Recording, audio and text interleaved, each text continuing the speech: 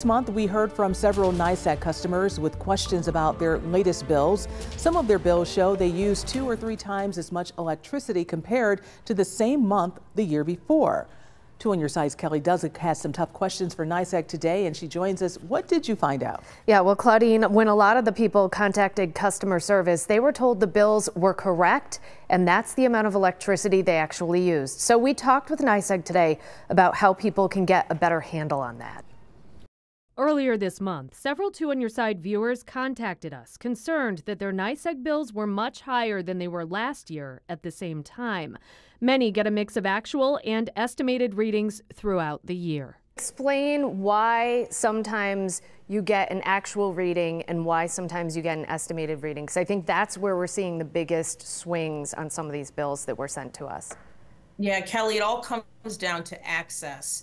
And, in some cases, maybe with older homes, some of the meters may be inside. I know that might not be a case for a lot of your area, but this is why it's important for customers to submit their reads or have a meter reader come in and get that read, because you want to make sure that you are billed based on your actual use.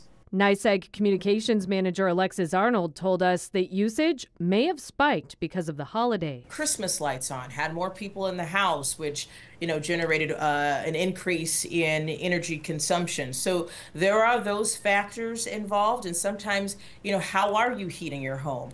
Arnold says using a space heater can really cause your usage to jump, and the supply price for electricity is also up. So she says if you get your supply through NYSEG, you will see about a $30 increase this winter on your bills.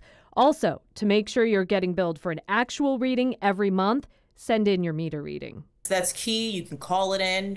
Customers don't realize they can take a photo and submit that as well. What should people look for on their meters? Like if somebody has a really old meter, could that be an issue? And would they be able to call and have somebody come out to check it out?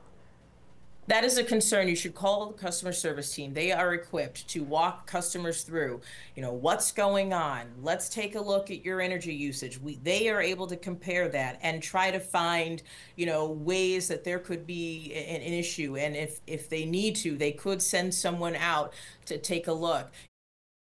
Arnold also suggests having your heating and cooling system inspected each year by a professional to make sure it's running efficiently. There are also resources to help you pay your bill. I've posted links with this story online. On Your Side, Kelly Dudzik, Channel 2 News.